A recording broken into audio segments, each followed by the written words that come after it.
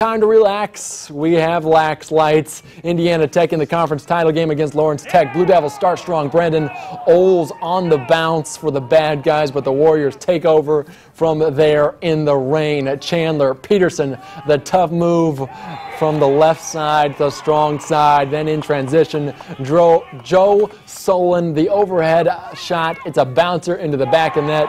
Then you'll see Peterson one more time. Indiana Tech having their way lately as they lead right now in the second half. The Warriors do 6-2. That score on the ladies' side. The women's side, the Warriors welcome the same opponent to town, Lawrence Tech. Abby Barkdull, spin move and the tip of the cap. She had 4 goals on the afternoon for her. Mackenzie Barnes, the tough angle. Watch this one. Goes in the back of the net.